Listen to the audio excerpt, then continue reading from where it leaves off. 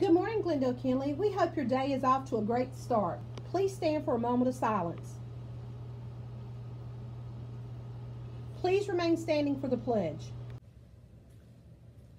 I pledge allegiance to the flag of the United States of America and to the republic for which it stands, one nation, under God, indivisible, with liberty and justice for all. Your announcements for Wednesday, March the 9th. Students, find something to be grateful for today. There are no birthdays today.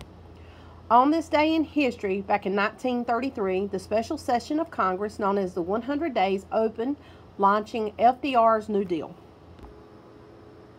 Your weather forecast for this wacky Wednesday. It is currently 46 degrees with cloudy skies with a high today of 66 degrees. We're going to have on and off rain showers all afternoon, and it's supposed to start back steadily raining around carpool dismissal. The winds are out of the north at 7 miles per hour, and the moon phase is the waxing crescent.